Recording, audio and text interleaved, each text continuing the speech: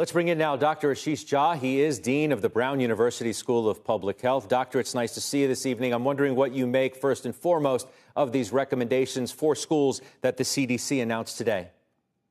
Yeah, so Scott, first, thanks for having me here. Look, I thought the opening line of their report, basically saying kids need to be back in school full time, and they can be safely, was exactly right. So I do think we're going to have schools back open this fall. That's really important. Obviously, vaccinations are a really important part of this. You know, the controversial part around mask wearing, I get that. To me, the way to think about it is if you have very, very low rates of community transmission, if you're in Vermont, where most people are vaccinated and you have low number of infections, probably can skip the indoor mask mandates for unvaccinated kids. If you're in Missouri or Alabama or Texas, where the numbers are higher, probably makes more sense to have unvaccinated kids wearing a mask. So I think this will be by community by community. Let me ask you about the booster shot debate, which seems to be raging right now. Pfizer said it's working on one, that we're going to need one come the fall. The CDC and FDA say not so fast. We're not so sure you're going to need it so quickly. What do we make of that? Can you cut through the noise? Yeah, absolutely. So we got to be guided by evidence and science on this. So let me tell you where we are. The data is very clear.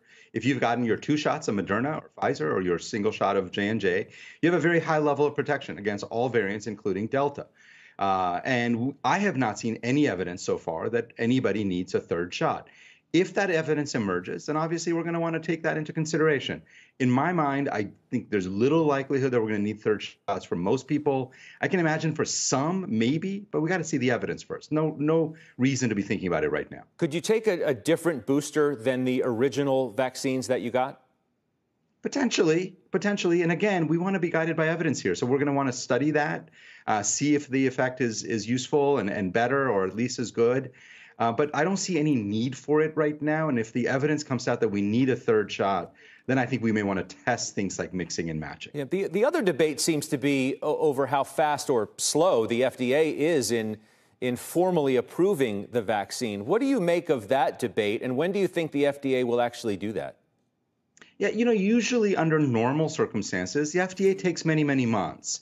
This is obviously not under normal circumstances. I don't want them to cut any corners. They look at the data. The data here it's overwhelming. We've got hundreds of millions of people who've gotten both the Pfizer and Moderna vaccines.